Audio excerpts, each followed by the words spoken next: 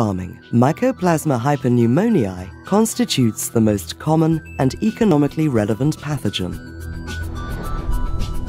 Mycoplasms colonize the cilia of the epithelial cells of the trachea and the bronchioles of the pigs.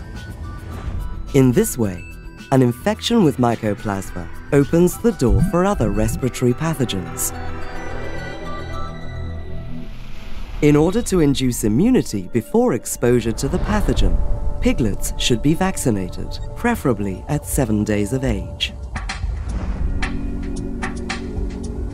Vaccines are based on the principle of immunological memory and contain the most relevant antigens of the pathogen.